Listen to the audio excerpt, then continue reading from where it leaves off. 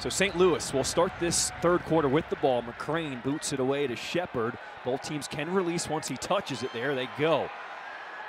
Shepherd goes left and back right. He's got some speed down the sideline. Sidesteps the kicker.